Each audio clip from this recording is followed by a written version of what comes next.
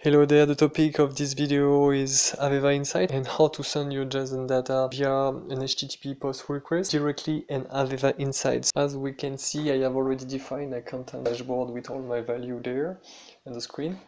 And if I go to my Python program, we can see all the data I defined. So how to connect to AVEVA Insight? First, you need to add a data source. From this data source, we can see here my data source. I have the history of this data source where I can see all the value coming. So this is one value coming now.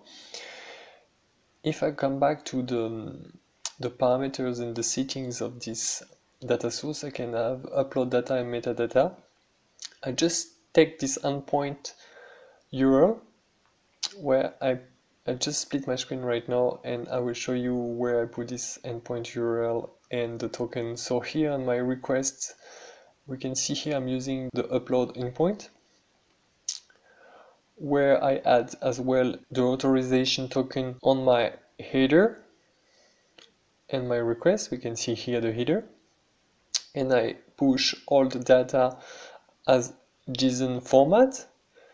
We can see all my data there, and all the data are pushed. Here we can see in the logs. If we come back to my home page, this is my content here where I predefined, and I can see straight away the value from my program directly in AVEVA Insight. So it's ready to visualize and to analyze. Thanks for watching, and if you have any question, please ask in the comment of this video. Cheers.